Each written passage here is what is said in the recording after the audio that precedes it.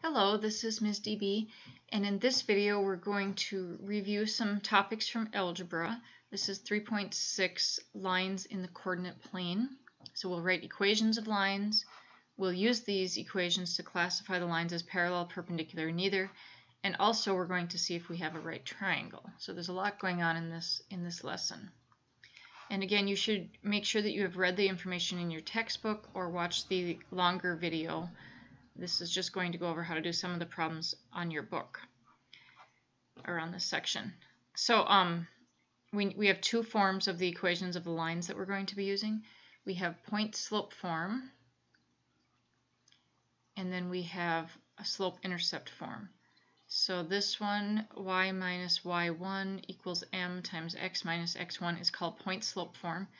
It's very useful if you know the slope or can find it easily and are given 1 point on the line.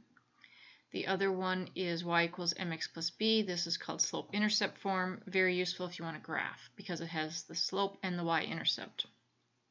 And we'll use both of those. Remember that if you have a vertical line, its equation is just x equals whatever the number is that it goes through on the x-axis. And the equation of a horizontal line is y equals wherever it goes through the y-axis. So on your worksheet, you have to write equations of lines in either of those forms. Let me get a little more space here. Let's do number 1 is a horizontal line. So a horizontal line is of the form right here.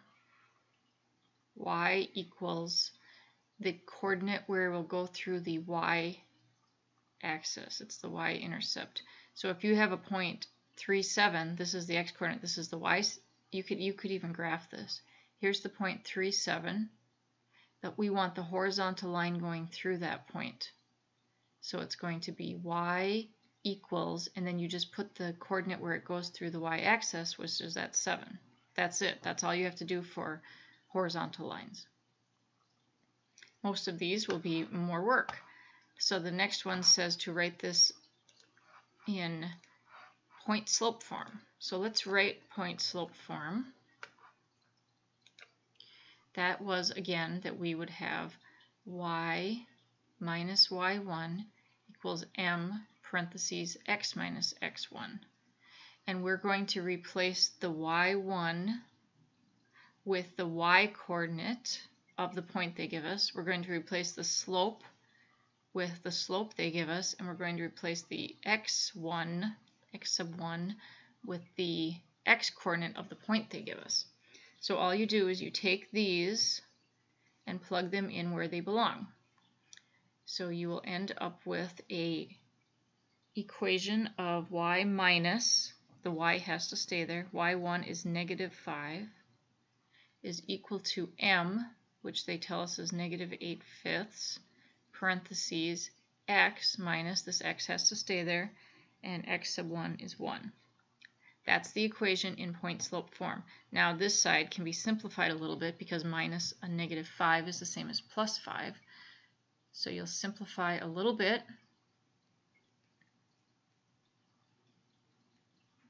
And you do not have to do the distributive property over here because point-slope form leaves the parentheses there. And that's what you would write for number 2. Now some of them, like number 3, you have to find the slope first. So this one, you will first find the slope.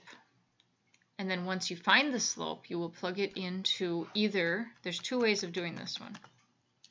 Let's find the slope first. Okay, slope is found by taking the y-coordinates and subtracting them over the x-coordinates and subtracting them. If you did the previous assignment, you had lots of practice finding slopes. So I'll take 5 minus 2 over 8 minus 4. Y minus y over x minus x. So my slope is going to be 3 over 4. And that's what we use for m. Now I'm going to pick one of these points to use for x1, y sub 1, and plug them into point-slope form. Even though it says to write it in slope-intercept form, it's often easier to first use this form and then we'll change it. So we will write y minus y1 equals m times x minus x sub 1. And I will replace the y sub 1 with the y sub 1 coordinate 2. That'll go there. And I'll replace m with 3/4 because that's what I found. And I'll replace x sub 1 with the 4 because that's the x coordinate of the point that I'm going to use. I'm not going to use both points, just one of them. Just pick one. So we have y minus y sub 1. Y sub 1 is 2 equals m is 3/4. We found the slope. X minus x sub 1 is 4. Now we simplify this because we want to get it in slope-intercept form, which is y equals mx plus b. If they had said to write in point-slope form, I'd be done. To write it in slope-intercept form, we need to simplify and solve for y. So by simplify, I mean do the distributive property on the right. Go ahead and finish that. So 3/4 times -4 is -3. The 4's cancel. When you multiply fractions, you could also have multiplied straight across the top, and you'd still get -3. And now I have to add 2 to both sides because I want to solve this for y. So we end up with y equals 3/4 x minus 3 plus 2 is a -1. And now it's in slope-intercept form as I was supposed to write it. So in number 4, this one we already have the slope given to us and we have 1 point. So do it just like number 3, except you get to start with where we left off with the 3/4 for our slope. In number 5, it says we have an x-intercept of -2 and a y-intercept of -1, and they want us to write in point-slope form. Well, what does it mean if you have an x-intercept? It means that the line is going to cross the x-axis at the point that they give us, which is -2, so right here. And what does it mean to have a y-intercept of -1? It means the line's also going to cross the y-axis at -1. So if we were to sketch a line, it would look like this. So what is the coordinates, all the coordinates of the x-intercept? It would be the x-coordinate is -2 and the y-coordinate is 0. So that's one of our points. And the y-intercept is at -1. That means the x-coordinate is 0 and this y-coordinate is -1. So we have 2 points. And to write the equation of this line, we need the slope. You could find the slope from the graph that I sketched, or you could find the slope by using the slope formula. So once you find the slope,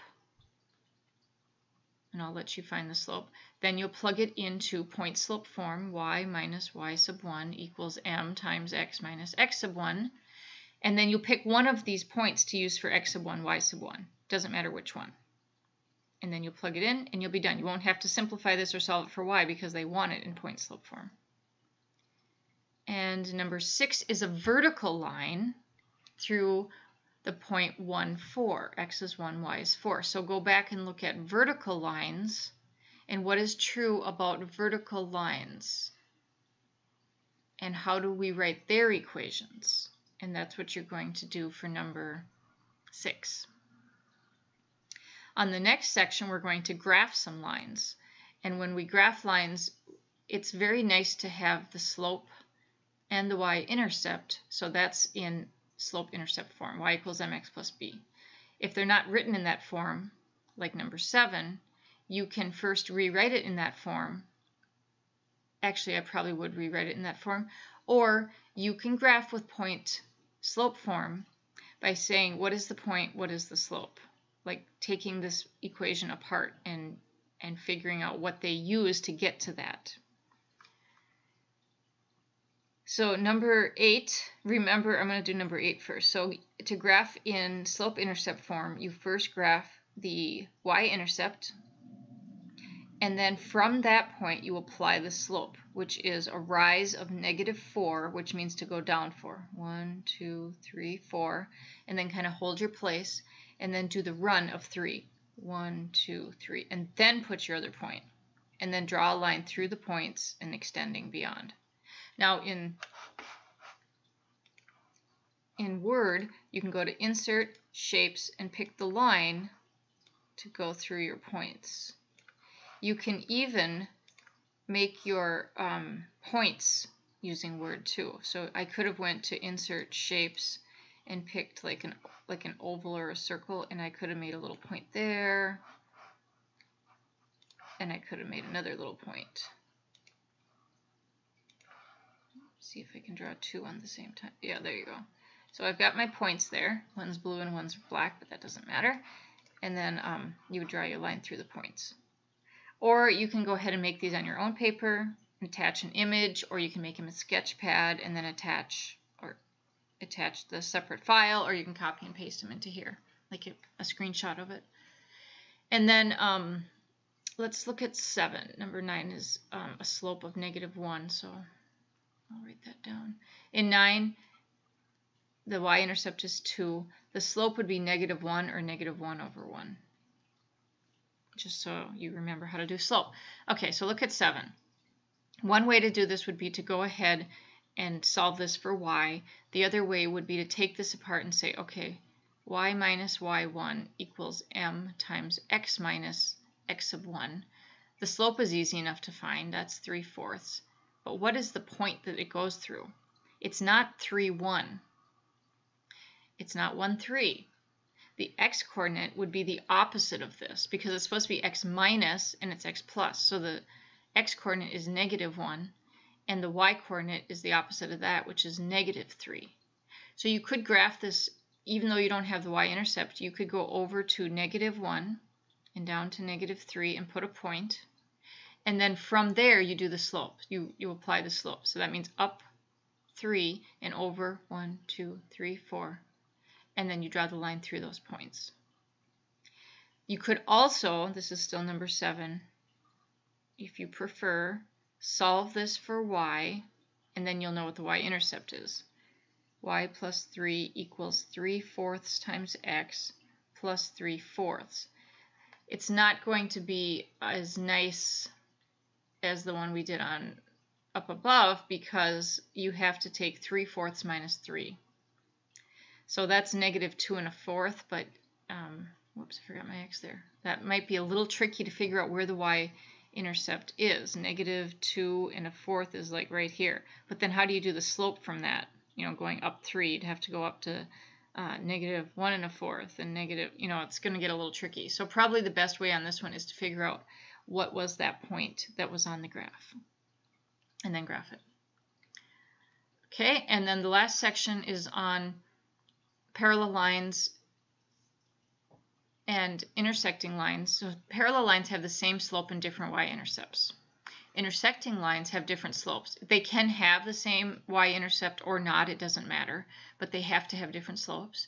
And coinciding lines have the same slope and the same y-intercept. So this, it didn't write it, but this would be same or different y-intercept. It doesn't apply, it doesn't really matter.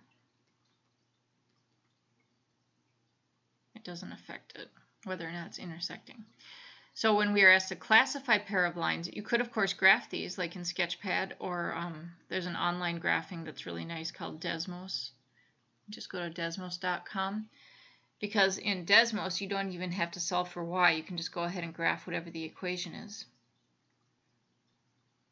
So here's our equation in 10. Here's one of them, x minus 5y equals 0, and then this one. So in this form, it's very difficult to tell whether they're parallel, intersect, or coincide. I mean, you can't really tell unless you put them in slope-intercept form or unless you graph them. So I'm going to go ahead and rewrite each of them so that they're in slope-intercept form. So the first one is x minus 5y equals 0. Writing it in slope-intercept form means solving for y. So I have to subtract x from both sides, which would give me negative 5y equals negative x plus 0, but we don't need that really. And now I have to divide both sides by negative 5. Well, when you take negative x over negative 5, let's put a 1 there. That's the same, a negative over negative is positive. That's the same as 1/5 x. And maybe I'll put the 0 just so you see that the y-intercept would be 0. The slope, so the slope would be 1/5. The y-intercept would be 0. All right, let's do the other one. Y plus 1 equals 1/5 times x plus 5. So I'm going to write this in slope-intercept form. I'll first do the distributive property. 1/5 times 5, or times 5 over 1, is 1. Because 5 times 1 is 5, over 5 is 5, and that simplifies to 1. Now I need to subtract the 1 from both sides. So I get y equals 1/5 x plus 0. So the slope is 1/5, and the y-intercept is 0. That's the same thing I got for the first equation of the line. So what does it mean if the slope and the y-intercept are both the same?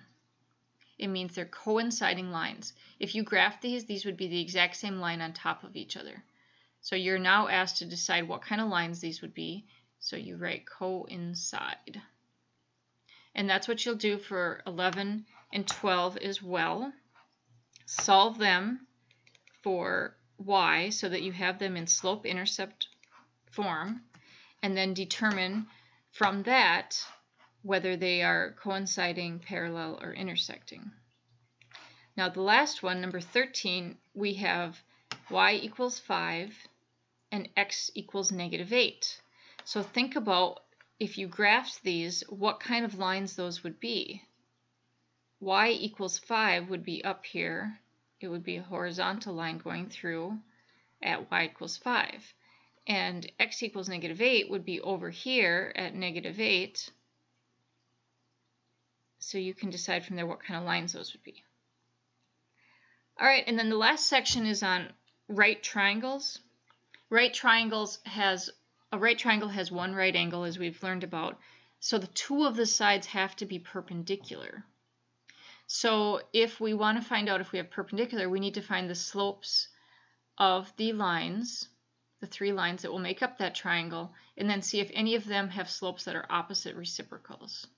And if they do, then we'll know that it has a right triangle. So just two of them have to have opposite reciprocals. This is a typo, so it's KL, LM, and this should be KM here. So let's do 16 since I started writing on it. The slope of segment KL. So here's our two lines to use, or points to use. So I'm going to do y minus y, so 1 minus 4 over x minus x, which would be 2 minus a -2. So I get a slope for this one of -3/4. Okay, let's find LM.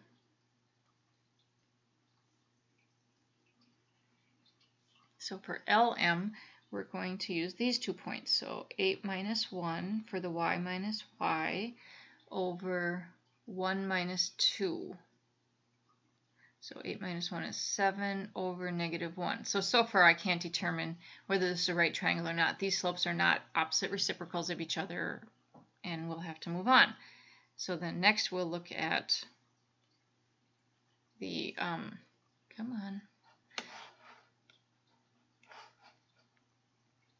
the last two coordinates are k and m. So we have to do y minus y, 8 minus 4, over 1 minus a -2, which is 1 plus 2. So we'd get 4 over 3. So the KM to LM, those are nothing. But look at KM, the 4/3, and the -3/4. Those slopes are opposite reciprocals of each other. If I multiply them together, I will get -1. Which means that the lines are perpendicular. So if these two lines are perpendicular to each other, they form the two legs of the right triangle. So I can say yes for that one. All right, so good luck on this one. There's just one problem at the end that you can give it a try. And let me know if you have any questions or if you get stuck on anything. Thank you very much.